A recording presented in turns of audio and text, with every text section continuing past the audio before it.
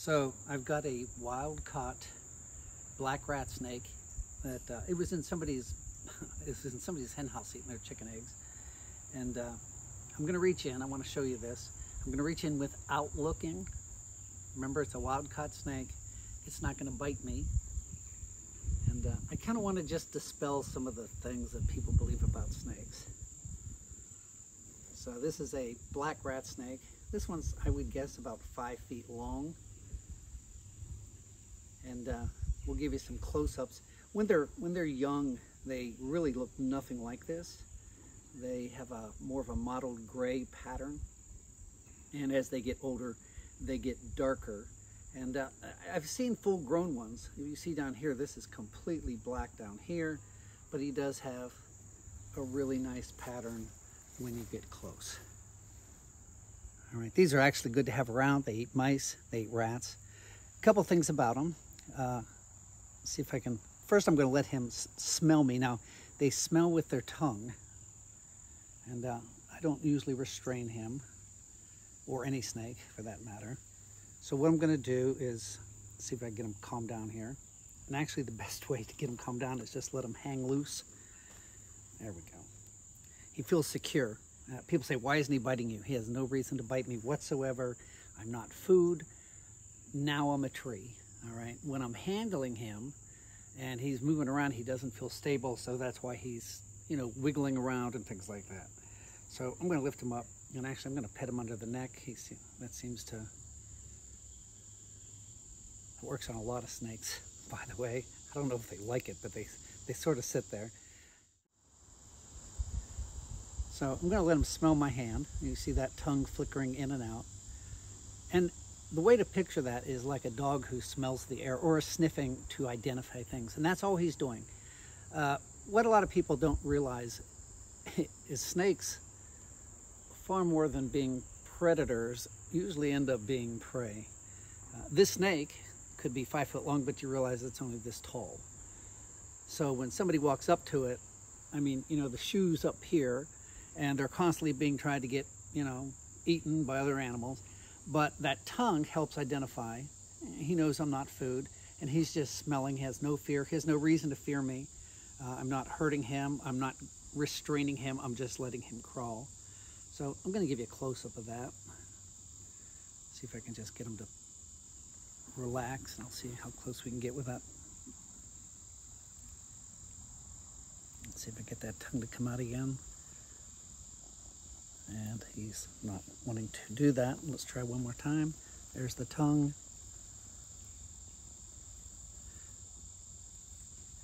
By the way, I want you to notice I'm tapping him on the nose. He's not biting me. In fact, let's take it a little bit farther. Let me just get him up on my shoulder. I'm actually, who would like this? Somebody bumping him in the face. You notice he's not trying to bite me. He's not trying to hurt me. Snakes don't chase after people. And by the way, people say, well, I had a snake chase after me. And I can tell you this from personal experience. When I was younger, my brother and I had 2 little garter snakes in the backyard, and they were in a container. The container spilled. Both snakes went out. And my grandmother swore that those snakes chased her all the way to the house, and she slammed the door just in time so they didn't get here. So a lot of times people just have this fear, this irrational fear, and or the snake is coming towards them, but it's not chasing them, it's just trying to get away. When I was in Kenya, people would say I would get snakes. And, over there they're walking, so it's a lot more than just getting in your car and driving somewhere. And I never wanted to go like several miles for nothing. So I'd always say, how big is the snake? And they'd go like this on their arm, meaning that big around. What color is it? It's black. And majority of the times it was about as big as around as this finger, and it was green. But again, people have this irrational fear, and everything's a big dangerous snake that's going to chase you. So there's that. If you look at his eyes, if you notice he has no eyelids, and you could actually touch that eye. Let me do that. You can actually touch the eye. It doesn't hurt the snake. He has a hard cap over that eye to protect him so he doesn't blink. A few other things. Snakes are deaf. Snakes cannot hear anything. They hear, quote, by picking up vibrations with their body on the ground, and then they also use that tongue to smell again. So that's how they kind of identify danger and things of that nature. But again, you notice he's not trying to get me, not trying to bite me. If you notice he's wrapping and it's like, oh no, he's gonna wrap around me, he's gonna kill me. Here's why he's wrapping, because he does not feel secure. All right, you see how he's moving around? It would be like somebody manhandling you and kind of throwing you in there, holding you up in the air. But watch when I put him around my neck, and he calms right down because he feels secure. I'm nothing more than a tree right now. He can explore. He's not being restrained. When people catch snakes, sometimes they grab them by the neck. And the illustration I use with that, if somebody came up behind you and grabbed you by the neck and forced you, you would resist. But if they maybe put their hand on your shoulder and just kind of led you, you would go, because there's no threat. You're not being forced into it.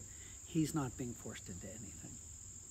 All right, I'm going to put him down on the ground, and I want you to watch. He's not going to chase me. He's not going to chase my photographer, who is my wife, and I'm just going to put him down, and I'm going to let him kind of crawl around a little bit. Get the bag out of here.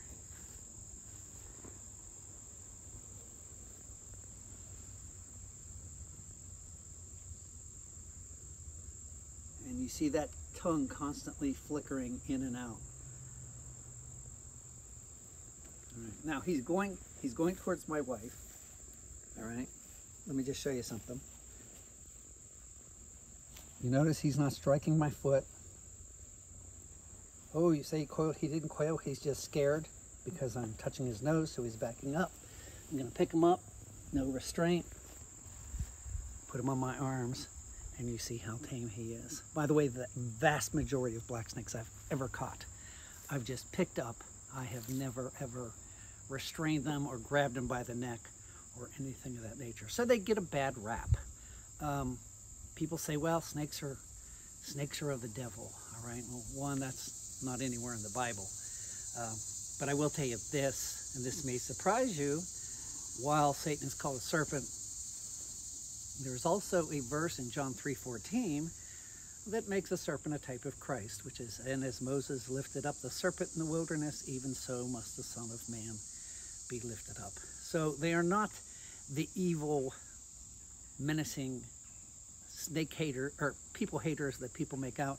Most of that fear either comes from a bad experience where somebody threw some snake on you, or you stepped too close and it startled you, or the biggest is Hollywood and even the news. You know, a dog can bite somebody in the next town over, and you're lucky to hear about it.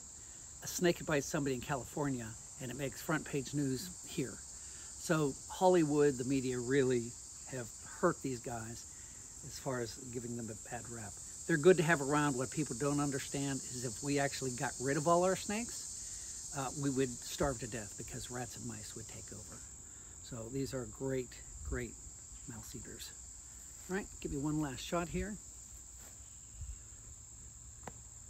Again, he's not striking the photographer. He is not striking the camera. He's just trying to see what's in front of him right there. And there he comes. So there you go, black rat snake. And hope you enjoyed that little video. Don't kill them. Just let them go. Or call me and I'll come get them. All right, thanks so much for watching.